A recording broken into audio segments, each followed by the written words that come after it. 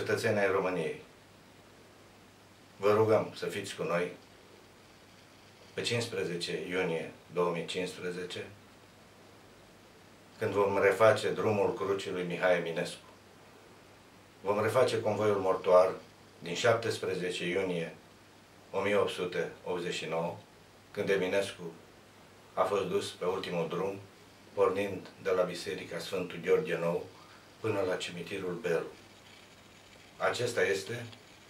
Acesta a fost Drumul Crucii lui Mihai Eminescu. Este o expunere publică a unui moment important din destinul României și din destinul culturii române. Încercați să fiți alături de noi. Încercați să fiți alături de voi. Pribegit din lumină în capcanele gliei, îl sfâșie lupii în codriul lăsiei. Doar o mamă, îl mai tânguie în strană dintr-un fluier de os pe cel plai frumos.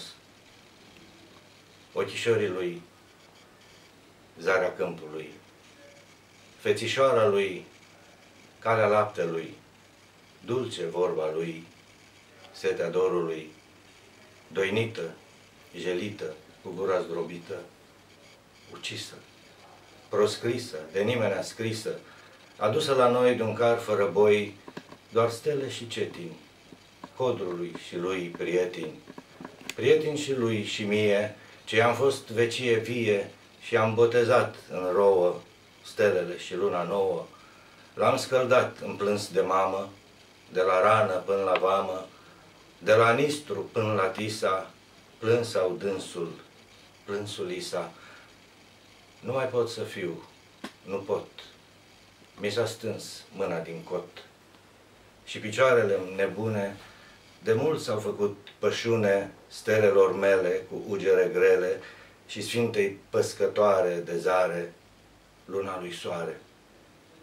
Ce-a rămas s-a retras într-o cetină acasă, să mai cânte, să mai plângă, cât i-o fi moartea de lungă, focul meu al stinge nu pot, și un glas de clopot să-i murmure, hai, vino la masă, bădie Mihai. Privegit din lumină în capcanele gliei, îl sfâșie lupii în codrii blăsiei. Asta e tot ce am vrut să spun.